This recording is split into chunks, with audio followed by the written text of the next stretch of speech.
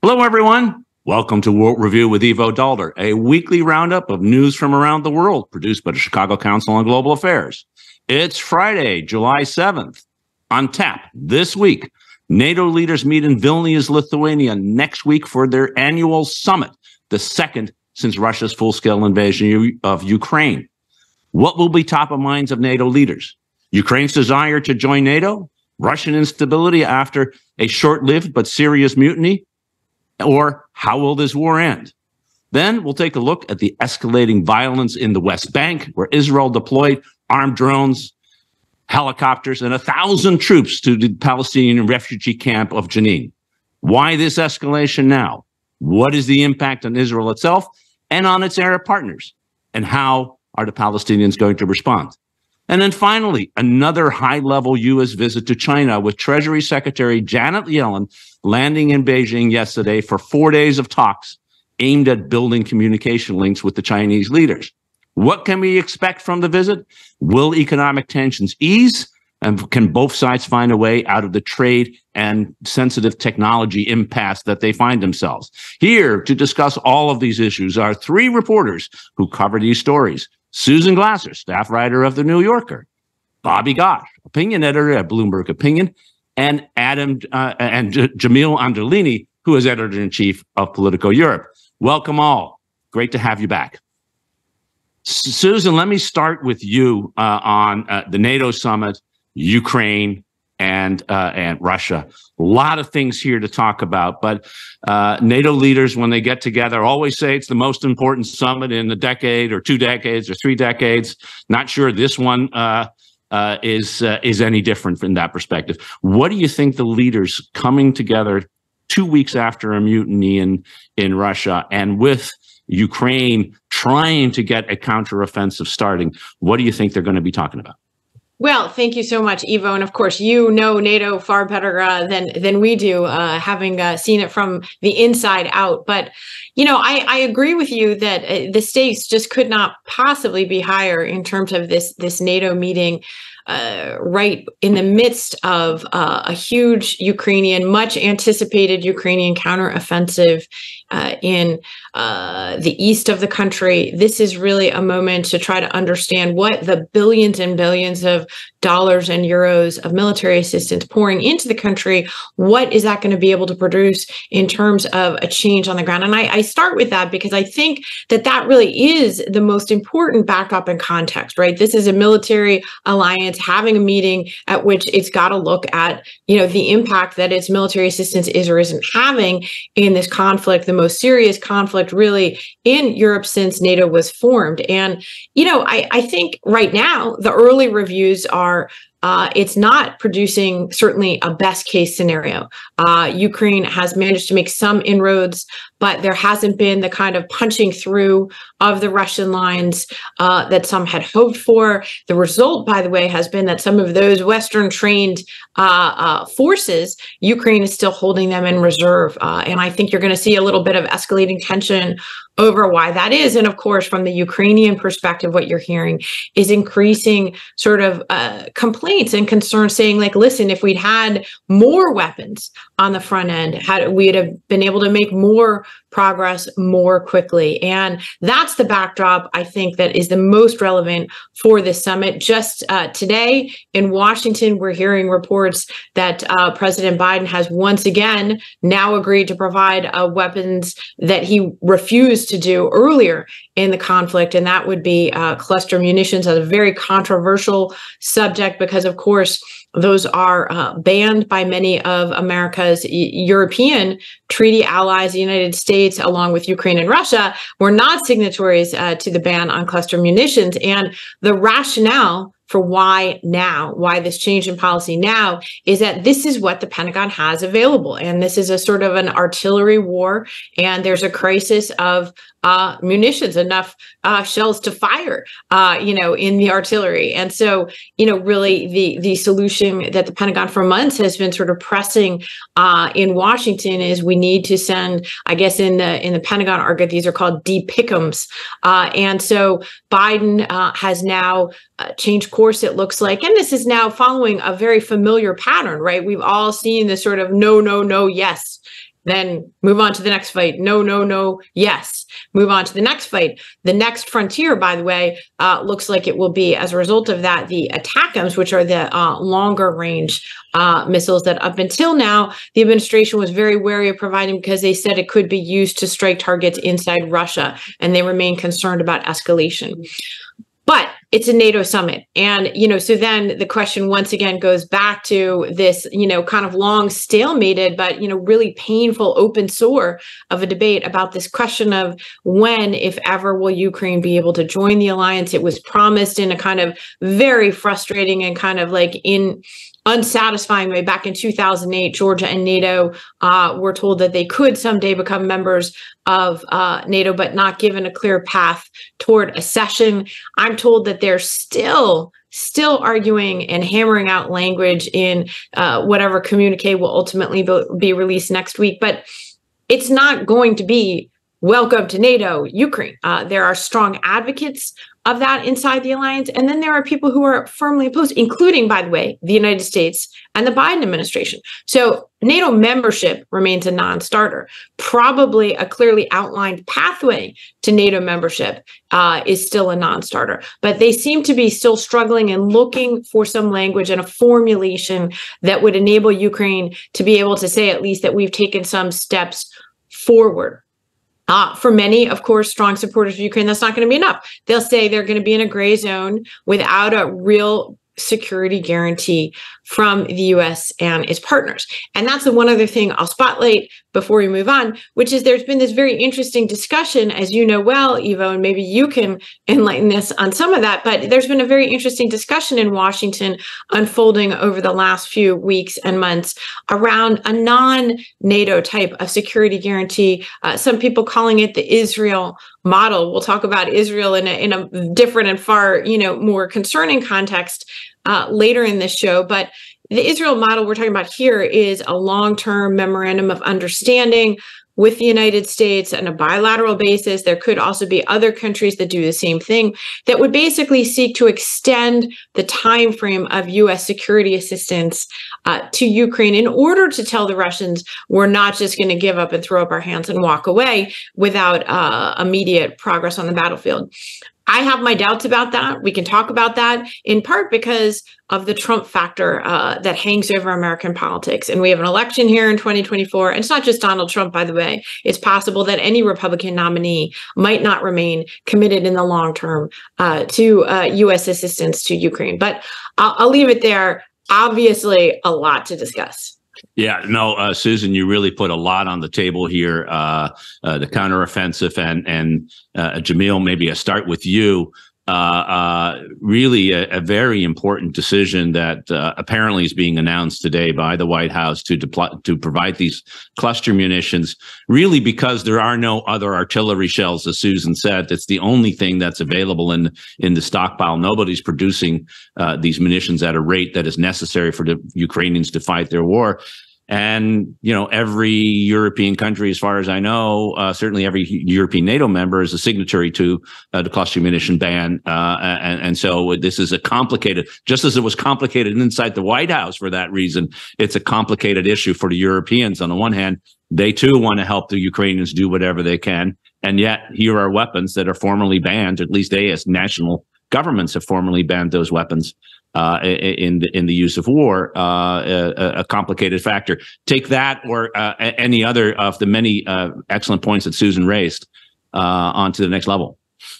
Yeah, there is a big topic of discussion over here. Of course, Russia has used similar or the same munitions already in Ukraine, including other banned weapons such as, I believe, white phosphorus, things like this, that we've seen a lot of evidence of that kind of, those kind of tactics from the Russian side. So I do think that it's problematic from the perspective of Europe. I'm based here in Brussels. It is problematic from a European perspective, but not that problematic. Let's put it that way, that it's not Europe that's providing them, and Europe is, at this point, still highly committed to Ukraine's victory in this war with Russia.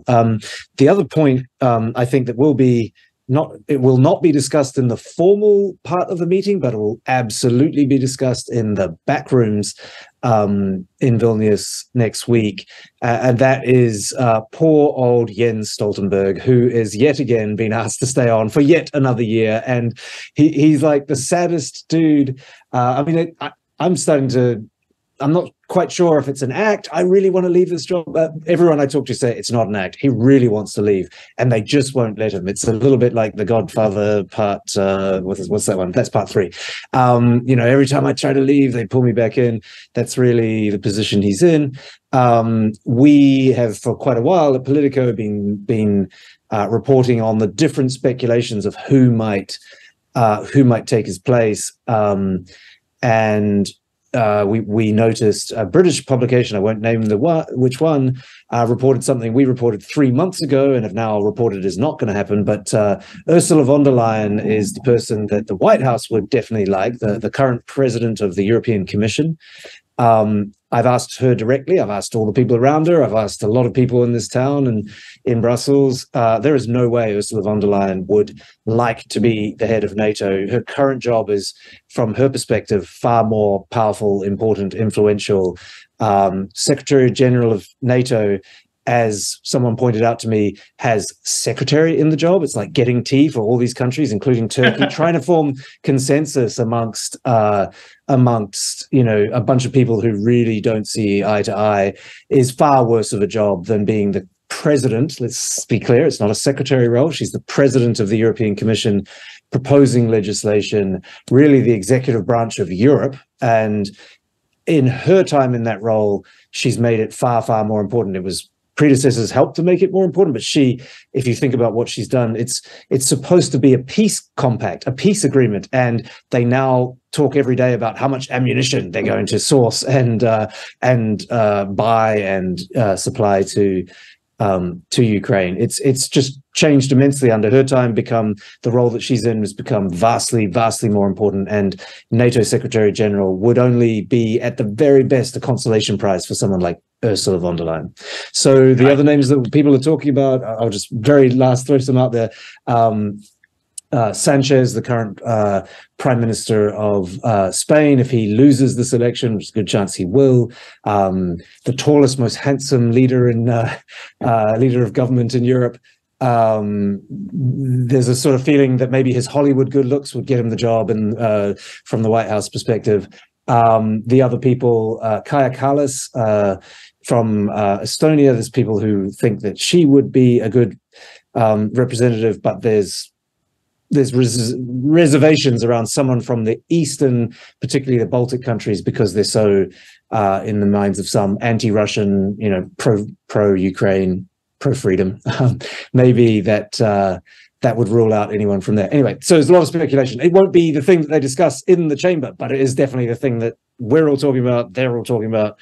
That'll be in the bars and the cafes. No doubt an issue. I mean, at least the urgency has left because he's formally been renominated for another year. But one of the reasons why people really wanted to solve it this year is because they don't want to, particularly in the United States, don't want to make this part of the European who's going to lead Europe contest, because all the European leaders are up in 2024 as well.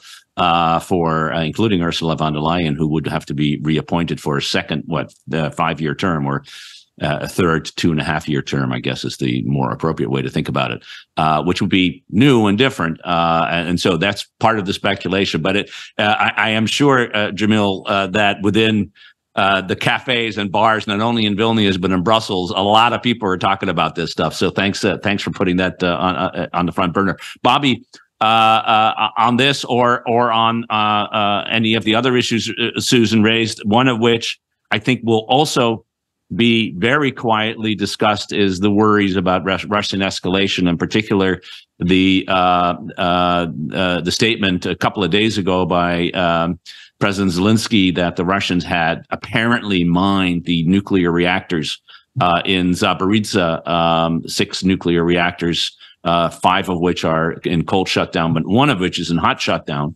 and the fear that they might do what they did with the hydroelectric dam a few months ago and blow it up. and how NATO or the NATO countries ought to respond to that. Yeah, I think Zelensky has sometimes been accused of crying wolf, but he warned in October the Russians would blow up that dam, and they eventually did. So I think it behooves us to take him seriously when he makes these when he raises these alarms, and by exploding that dam, Russia showed that it is willing to go farther than most of us think is an acceptable act of war in a civilian area. And that is the biggest nuclear power plant in Europe, one of the biggest in the world. The catastrophic consequences don't even bear thinking about. But if I can go back, there are two other people that I think will be interesting in Vilnius. One who really should be there but isn't, and one who a lot of people were hoping wouldn't be there but is. So the first is the Prime Minister of Sweden, and the second is the President of Turkey. I think when I was last on this show, the Turkish election hadn't happened yet. And a lot of people in the West were hoping that Erdogan would lose, and that would by itself open up the path for Sweden to join NATO. That hasn't happened, and he doesn't seem likely to change his mind anytime. So Sweden stays out. What do you do about that? You mentioned the Israeli. What's the expression? The Israeli package, the Israeli exception model. The model. Israeli model. Yeah. Yeah. We're talking about an Israeli model for Ukraine. Maybe there is some variation of that for Sweden that needs to be considered, because I can't see Erdogan changing his mind. There will be a lot of pressure on him, but now that he has Viktor Orban also in his camp, he'll feel like he doesn't really need to make the concession. And we've had these reports over the last several days about the Biden administration being keen to make that F-16 deal with Turkey, hoping that will move the needle with Erdogan. I'm not so sure that it will. And then one last point, because I realize we've been going on about this for a while, but one last point on Ursula von der Leyen. I can't for the life of me imagine why the Biden administration wants her in that job. The job she's doing now, she's a far greater use to American interests in Europe than she would be as the head of NATO. Imagine if she were to make the move, unlikely as that is.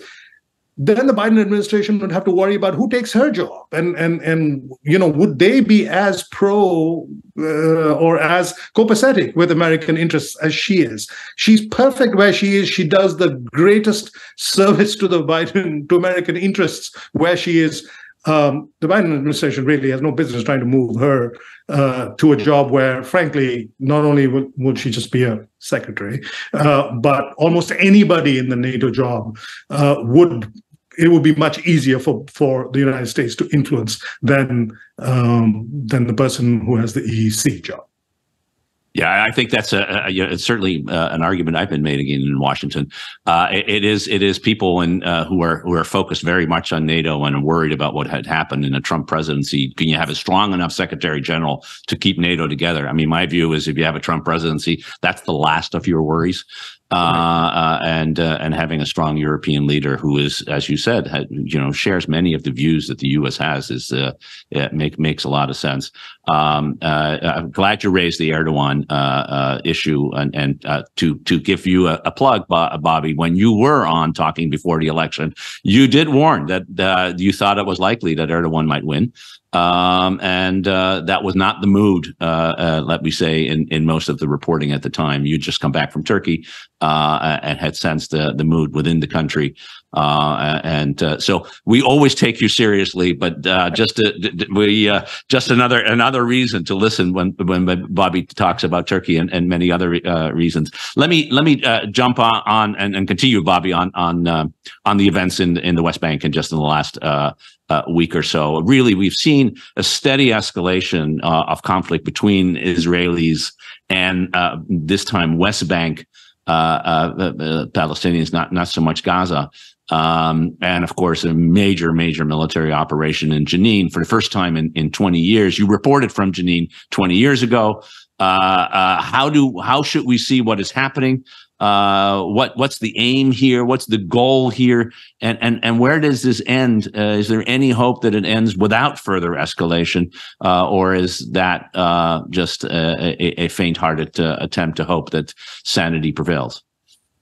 I'm afraid not. I think this is the new normal now. We're used to seeing this sort of military operation in Gaza. West Bank has been, relative to Gaza anyway, more stable and quiet for 20 years since I was at the first Battle of Jenin. But I think that quiet has been shattered now. What's been happening in the past 20 years is that several different things have been happening simultaneously. The Palestinian Authority has been weakening and getting more corrupt and less efficient. The Israeli settlers have been encroaching more and more into the West Bank with not even tacit, fairly quite open encouragement and support from Prime Minister Netanyahu, and even more encouragement from the radical right-wing parties that now make up his governing coalition, and the Arab states, which previously could be relied upon to try and put some pressure on Israel. Well, they've thrown their hands up. They're making separate deals with Israel. They're not really particularly. They don't seem particularly anxious about the Palestinian cause. And finally, and this is crucial, in that Iran in the last 5 or 6 years has accelerated its effort, taking advantage of the vacuum created by all these other factors, accelerated its influence in the West Bank with Islamic Jihad, which is all powerful there. And so it has been building up Islamic Jihad just as it has done Hamas over the past 2 decades. And Israel now effectively faces terrorist groups backed by Iran from 2 different fronts. And this is quite a lot to do with the policies that Benjamin Netanyahu has followed himself. He has to take a sizable share of the blame for this. But it does suit his interests in the very narrowest sense, because while he has this big political challenge that he's facing in governing Israel, it's useful to have a distraction like the attack on Jenin, cynical as that might sound. As important as the military operation in Jenin, as you say, that hasn't happened in 20 years. Last week, 2 rockets were fired from Jenin. Rockets are usually fired from Gaza. First time rockets, I think in 18 years is one report I saw, that rockets were fired from Jenin. And that bodes very, very badly for Israel. If more rockets get into the hands of Islamic Jihad in Jenin, then you'll have that Iron Dome that the Israelis have will be tested like it's never been tested before. I can't see this getting better anytime soon, I'm afraid. Not an optimistic outlook, which strikes me as both realistic. And Susan, how does this play into the American political scene in particular? I wonder. There used to be for a very long time a singular American view when it came to this conflict, and it strikes me that the issue is becoming increasingly hard for Democrats, in particular, younger people, I think more in generally, who didn't grow up in the same way with the 67 war and the 73 war as galvanizing moments for support of Israel, but really have been seeing what has happened in the last 20 plus years. They don't remember Oslo because they weren't around at that time. How does this change or accelerate an internal political division in the United States? Yeah, I do think, Ivo, that this is something that will be seen increasingly through a partisan lens here in the U.S. That has been the long-term story over the last couple decades. I totally agree with, Bobby sort of showcasing, both inside Israel and the West Bank. What you've seen are definitely essentially the fraying of what authority existed within the Palestinian Authority. So this is a story about, who's in control of the West Bank and what are the security and governance arrangements. It's definitely also a story about Netanyahu and his, at a time when he has an enormous number of domestic political challenges. Historically, security and national security has been a strong suit for him with Israelis, even those who don't much like him politically, even those who violently disagree with his policies inside the country and his sort of attack on democratic institutions. Many of them have been willing to put up with Netanyahu because they saw him as a strong force for national security. Obviously, this kind of distraction may reinforce those credentials of Netanyahu, but at the same time, they also underscore that there are new security threats that may come as a result of his hardline rule and the lack of a viable Palestinian governing partner. Right. That's always been the kind of is there any actual man behind the curtain? For years, that's been the question is, the sustainability and how long is Abu Mazen really going to be around? It reminds me in many ways of the Cuba debate. Remember, for years, it was like, okay, well, this is the year that Fidel Castro is going to go and it's all going to fall apart. There's been a sort of a similar thing. At the same time, you've had, because of the Abraham Accords, you've had individual, kind of Gulf states in particular, just sort of saying like, yeah, this is no longer going to be our thing. There's also a new generation of leaders in the Gulf. And so all of that comes back here into the U.S. As we head into a political year, support for Israel has become increasingly important inside the Republican primaries and increasingly less important for Democratic voters. And so there's been much less pressure, I would say, actually on Biden. The Biden administration has been extremely disengaged from the region overall and from Israel specifically, relative to the level of intensive debate, discussion, and back and forth that would have occurred in previous eras. You know that well yourself, having been in government. It's kind of amazing. In the past, we'd have had to have presidential statements about something like this, Israeli thing. I'd like to go back and look at the playbook for what kind of commentary you saw from George W. Bush about Israel the last time this happened. And frankly, you're not seeing any of it. So I think that speaks to where we are in the politics of the Middle East when it comes to Washington and the U.S. Yeah, no, I think that's very apt. Even in the Obama administration, this would have been a central thing.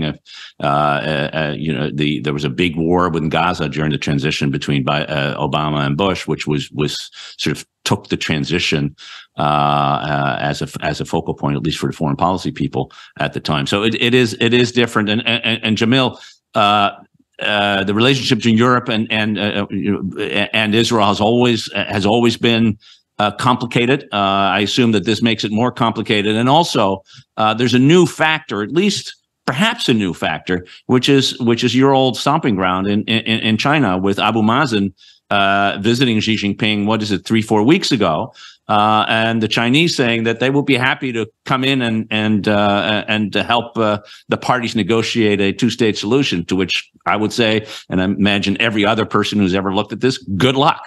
But how do you see both what's happening in Europe and how do the Chinese look at this? Yeah, so on the Europe thing, as you say, it is so complicated here. You have members of the European Parliament who can't even visit Israel because they're seen as too pro-Palestinian, too anti-Israeli. You have Germany, which obviously has its history and its own special approach to Israel, to Palestine. You have general sympathy, I would say, in the European Union to the existence of Palestine. But it is so complicated. It's just, given the history of Europe, the horrible history of World War II and the Holocaust, and it just gets. But I would actually, and I've only been in Europe going on 2 years, but I would say that what's struck me is how less on the agenda it is than in my understanding of in the past. You have huge. Obviously, Muslim and Arab descended populations in France, in Germany, and across Europe. And even amongst some of those communities, it doesn't seem to be as big an issue as it has in the past. We've obviously just seen huge riots across France, and a person of a 17-year-old of North African descent was killed, and this led to huge riots. But there were not, in the past, you might have seen more Palestinian flags, for example, and some of that unrest, saw more overtly politicized unrest. And given what was happening at the same time, it was somewhat surprising to commentators that I've been talking to and listening to here that these two things didn't sort of combine into an even more combustible situation. So, I mean, from a layperson and a more maybe economic perspective, the reduced importance of Middle Eastern energy supplies to the rest of the world is potentially part of this. Why the attention's not on the Middle East more broadly. That's partly one potential reason. Of course, for China, you mentioned China. Middle Eastern energy supplies are absolutely crucial to the ongoing survival of the Chinese economy, at least for now. They get a lot more from Russia these days, but for the Chinese economy, it's still heavily reliant on Saudi and Middle Eastern energy. When I was based in Beijing, what I would hear from Middle East experts, Chinese Middle East experts, academic Middle East experts, are always failed American experts. It's very interesting. Like they go into academia, they become America experts. If they don't make it there, they have to choose somewhere else. And some of them will go into the Middle East expert, but they're still American experts, or want to be.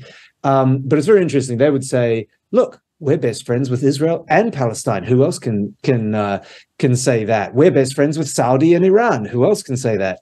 Obviously, we saw that very sort of striking image of China negotiating a Saudi-Iran détente a couple of months ago. It's kind of astonishing.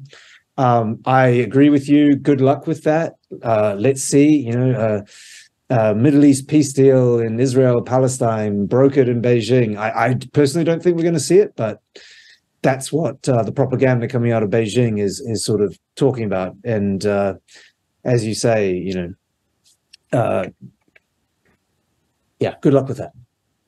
Yeah, no, I think it's I take away really from the conversation just up to this point on this issue that something that I think would have been bigger in the United States, in Europe and other places, including in the Arab world, is becoming less and less important. It shows that the centrality of the Israel-Palestine conflict, of Palestinians and Israelis in regional and certainly in global affairs is less than it used to be. And it may be economic issues, it may be other issues, but 2002, this would have been the top story on CNN, on MSNBC, or if it existed, on Fox and everything else, and it isn't, frankly. And so there's something changing that is in some ways pretty fundamental. Although it's important to say, Ivo, that the reason is that we're dealing with the largest land war, in. Yeah. But in 2002, Afghanistan was still very much a big story. That was happening in the backdrop, and the First Battle of Jenin still got a lot of attention. The Palestinians, I think what I take away from this is that the Palestinians are now completely and utterly alone. They're caught between several rocks and several hard places. A part of the reason why the Europeans and the Bush and Biden administration are no longer paying that much attention, part of the reason is that the Abraham Accords gives us all an out, right? The Arabs are talking to the Israelis. They have formal relations. Now it's up to them. It's nothing to do with us. That's the view, I think, that is developing. That let the UAE worry about how Israel is treating the Palestinians. That's no longer something that the West needs to bother about. And the Palestinians, if it hasn't come home to them yet, it must now do that. They're completely by themselves. And Iran. Only game in town. Yeah, no, I think that's exactly right, and it leads to the kind of despair that we see individual stories of 13-year-olds writing their their wills for their parents because they want to be martyrs. Truly sad and heartbroken kinds of reporting that we've seen. Jamil, I think one of the other reasons that perhaps the issue is not ringing is, of course, the dominance now of the China-U.S. competition that sort of is a new factor, certainly compared to 2002. In how we are looking at the world, just on top of the largest land war, as Susan rightly says, in Europe. Secretary Yellen is in Beijing as we speak. She gave a very important, I think, speech in April about the relationship between the United States and China in an economic framework, followed by a speech by Jake Sullivan that tried to merge our domestic and foreign economic policy. The general sense is that Yellen will get a better reception than Tony Blinken because she is more inclined to see the world in ways that Chinese like. Is that one, a correct assumption? And two, take us into Chinese thinking, given the economic difficulty that China has. How are they going to look at the relationship with the U.S. economically that Yellen might be able to help them address? Yeah, I'd say sounds weird, but I'm probably still slightly more familiar with the thinking in Zhongnanhai than I am in Washington D.C. But it does strike me that Janet Yellen, based on her background and her public statements, is certainly appears more sympathetic to engagement, the sort of somewhat discredited perspective of the need for engagement with China.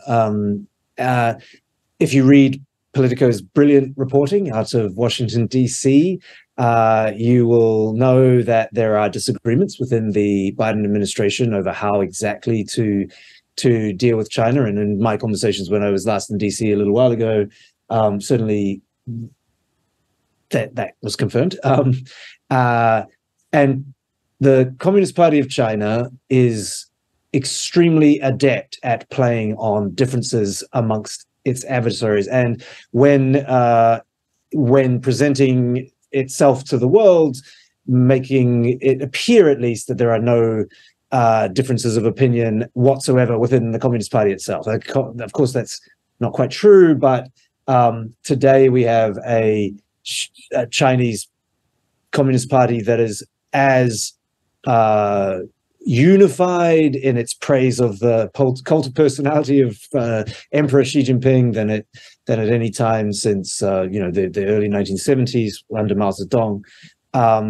And certainly the whole Communist Party machine is working on maybe not strategy, but definitely tactics. And they're very, very good at this. They're extremely good at splitting the European Union and then splitting governments within European countries. And they're very, very good at doing it with the United States. And so if you look at the smiles and the flowers and the welcome for Janet Yellen, it's completely different from the rather stiff, cold reception that Antony Blinken received. And that's, of course, entirely intentional. I used to experience it myself as a journalist. My editors or colleagues, senior columnists coming from London would get treated fabulously well and just shown the most amazing time. And and then there would be complaints directly to them about my behavior and like, oh, look, he just doesn't understand China. He hates China or something like that. It's very clever. They do it with news organizations. They do it with, it's tactical, not strategic really, because, ultimately I think it works in the other direction. And if you look at what Janet Yellen said when she met with the American Chamber of Commerce, the first thing that came out of her mouth is, "I'm with you. We've got to fight this, evil Chinese Communist Party economic strangulation of our businesses." And really, she's obviously knows that they're trying to play her off against other members of the administration, and so she is talking tough, even though she's the one who's most sympathetic. So, in that sense, highly tactical, not very smart strategically, in my opinion.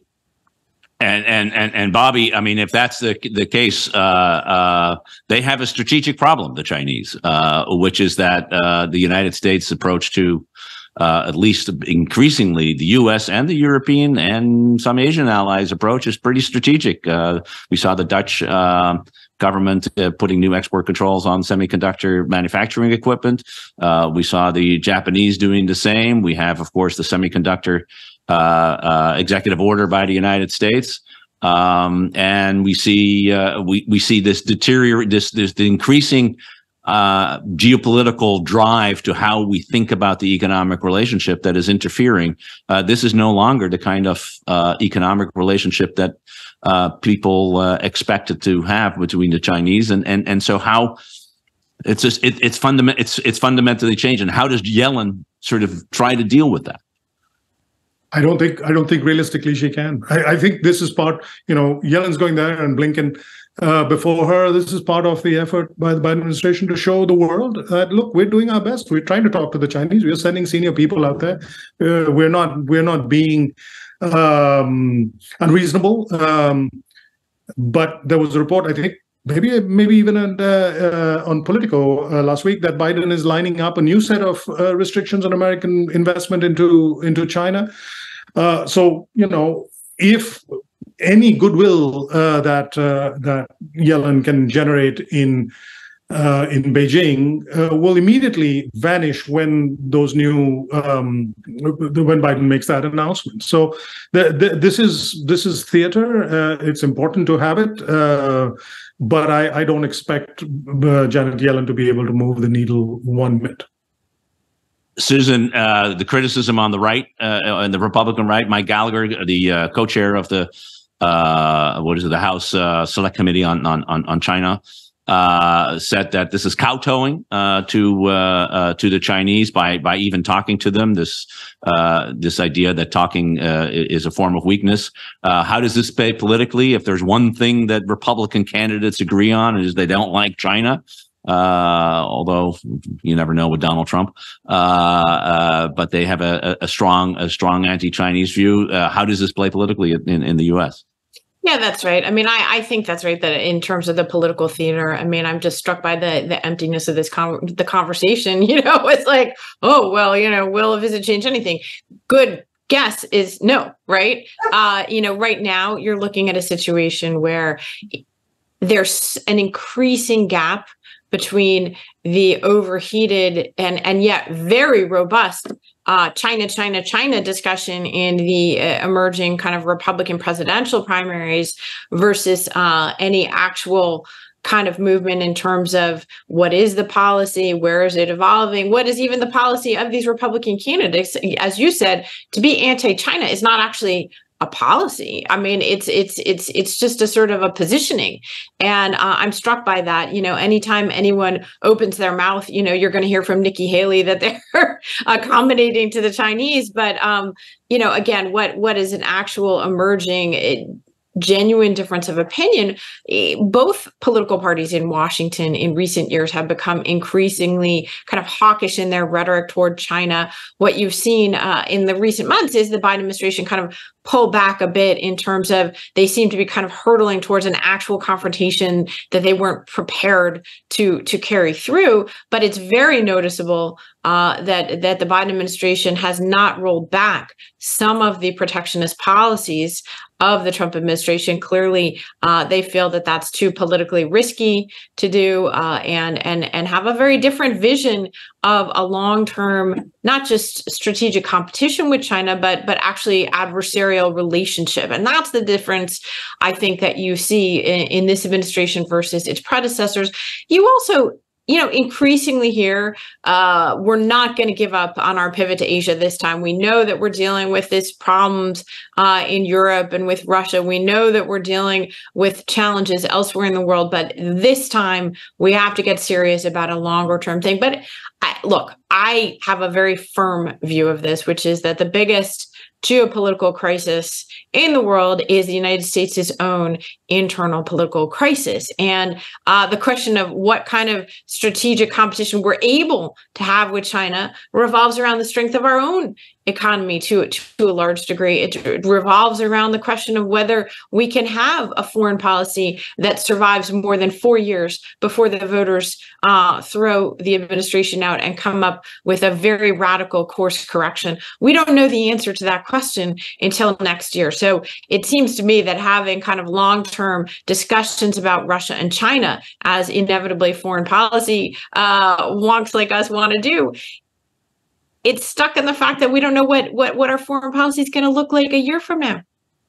Yeah, that's true for a lot of things, Susan, for sure. But very true. I mean, Jamil, just final word to you. The other thing that happened is that the foreign minister of the European Commission, Josep Borrell, was supposed to go to China, and his visit got canceled. I mean, he got canceled, Yeah. I guess. He got canceled. He's quite capable of cancelling himself. So the High Representative of the European External Action Service, Josep Borrell, is an old Spanish socialist, a very interesting fellow who tends to make gaffes on Biden on steroids type level.